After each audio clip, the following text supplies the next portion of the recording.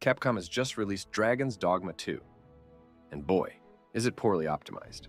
With the right graphics settings, can we get serviceable performance while maintaining good visual quality? Let's take a look. Let's start with 4K, since these settings will be the basis for all resolutions. We can leave the frame rate at variable, VSync on, dynamic resolution off. Now, I'm the type of guy who tries to avoid upscaling at all costs. I'd rather sacrifice graphics elsewhere in order to run the game at a native 4K. This game, however, is too demanding to even consider doing that while maintaining a reasonable frame rate. We'll be using FSR at the quality setting.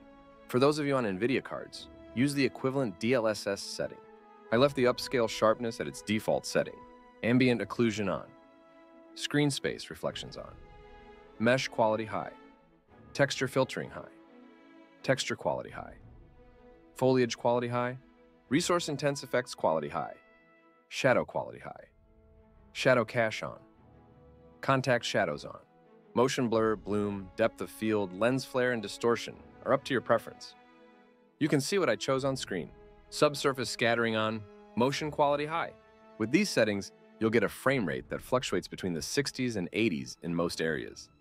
If you'd prefer a more consistent frame rate, set the frame rate cap to 60 FPS. Your performance will occasionally dip into the 50s during combat and in areas where the CPU bottlenecks your GPU. And speaking of bottlenecks, your performance will take a huge dump in towns and cities, but we'll talk about that later. Moving on to 1440p, we can keep the exact same settings as 4K, but we're going to turn off upscaling now. It doesn't need it, and since the game's so CPU-bound, lowering the internal resolution doesn't have much benefit anyway.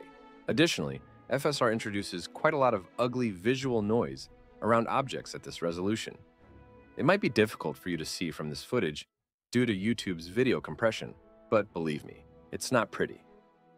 Set the rendering mode to progressive and turn on TAA. Unfortunately, this is one of those games that was obviously made with TAA in mind, so it looks quite ugly without it.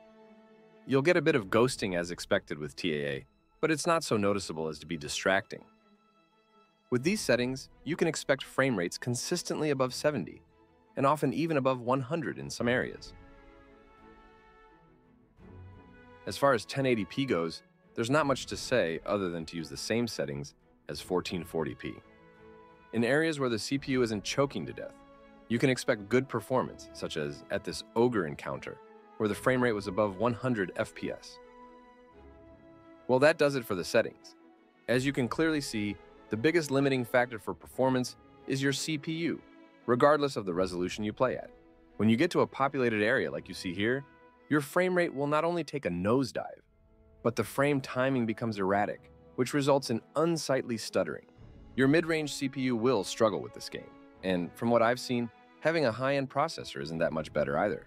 So, based purely on performance, do I recommend buying Dragon's Dogma 2? Well, that depends.